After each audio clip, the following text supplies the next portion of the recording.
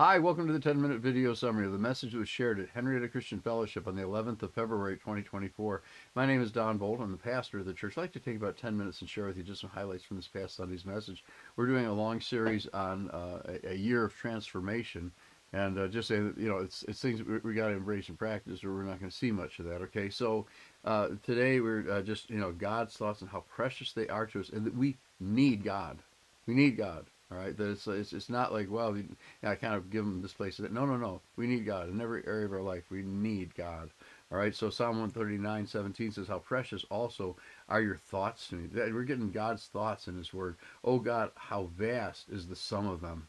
All right, that you start to realize how huge what God has created is, and that it's the thoughts of Him that we're having revealed to us through His Word.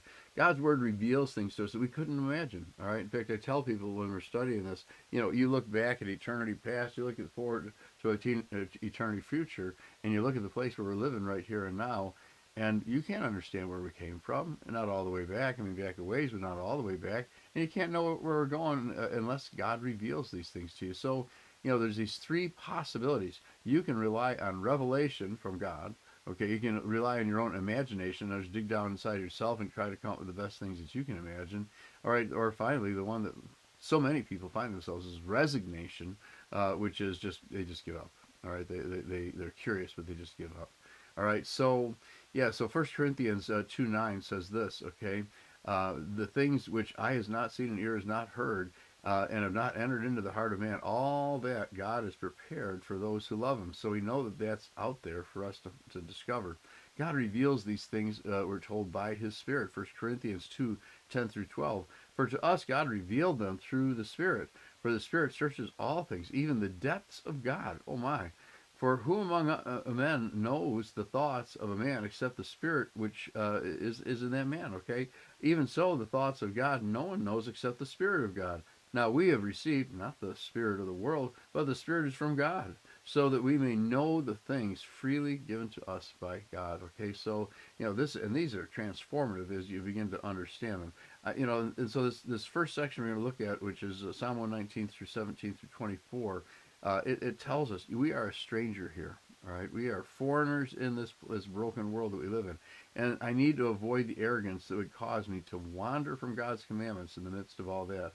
That I should be crushed with longing and delighted when God's words become my counselors. Okay, so let's read this together.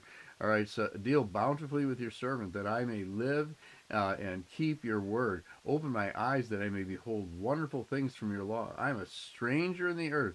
Do not hide your commandments from me. My soul is crushed with longing after your commandments. Take away my reproach and contempt for me. I missed a little piece. It says, you rebuke the arrogant, the cursed, who wander from your commandments. Okay, even though princes sit and talk against me, your servant meditates on your statutes. Your testimonies are also my delight. They are my counselors. Okay, and so notice all throughout Psalm 119, we aren't talking about God. We are talking to God. Everything is addressed to God. All right, so John 10:10, the thief comes only to steal, to kill, and destroy. Jesus says, I came that they may have life and have it more abundantly. And in this early part of this part of Psalm 119, it says, deal bountifully with me. And Jesus says, I've come that you can have it abundantly. All right, okay. So Romans 15:4, for whatever was written in earlier times was written for our instruction, so that through what perseverance and encouragement of the Scriptures we might have hope. Okay, so life without God, all right? There is no life without God. God breathed into us and we became living souls. There's no life without God. We are calling upon God. Please revive us. Revive me according to your word and strengthen me according to your word, all right? So Psalm 119:25-32, we're going to take a look at the next of these alphabetically linked sections. My soul cleaves to the dust. Revive me according to your word. He says, I'm dying. Spiritually, I'm dying. All right. I have told of my ways, and you have answered me. Teach me your statutes. Make me understand the way of your precepts, so I will meditate on your wonders. My soul weeps because of grief. And then he goes on and says, strengthen me according to your word. Remove the false way from me, and graciously grant me your law. I have chosen the faithful way. Interesting. We are not passive in this, okay? We're asking God to do all this, but we are not passive. All right. I have placed your ordinances before me. I cling to your testimonies. O Lord, do not put me to shame. I shall run the way of your commandments, for you will enlarge my heart, okay?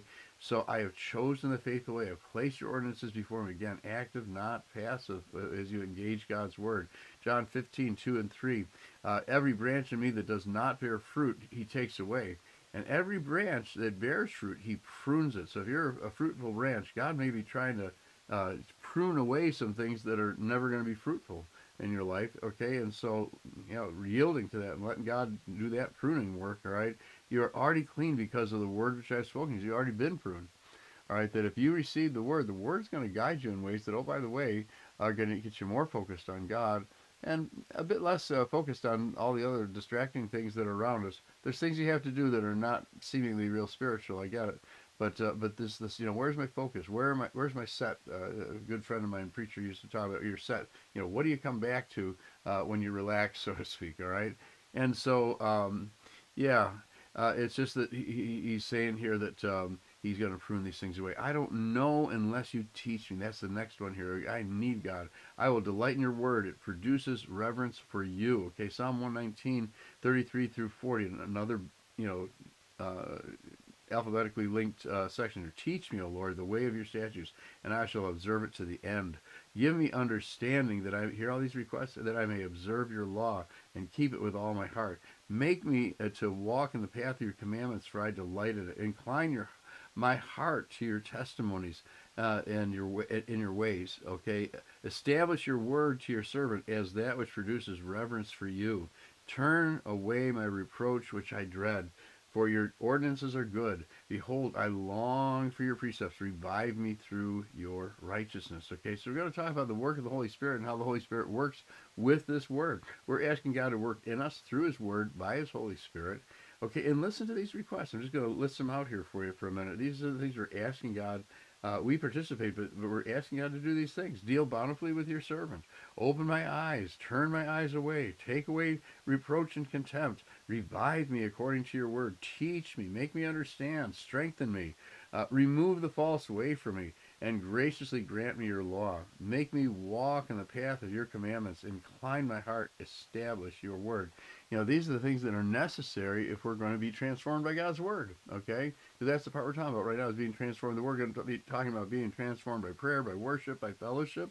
But right now we're just looking at God's word, all right? And so I'm just going to conclude with this one scripture. It's in Ephesians chapter 1, verses 16-18. It's one of the prayers that Paul prayed for the people that he had been ministering to, that the God of our Lord Jesus Christ, the Father of glory, may give to you a spirit of wisdom and of revelation in the knowledge of him. I pray that the eyes of your heart may be enlightened, so that you will know what is the hope of his calling, what are the riches of his glory, of his inheritance in the saints. And so with that, I'm going to say God bless you, and I hope to see you again shortly on the 10-minute video summary. God bless you.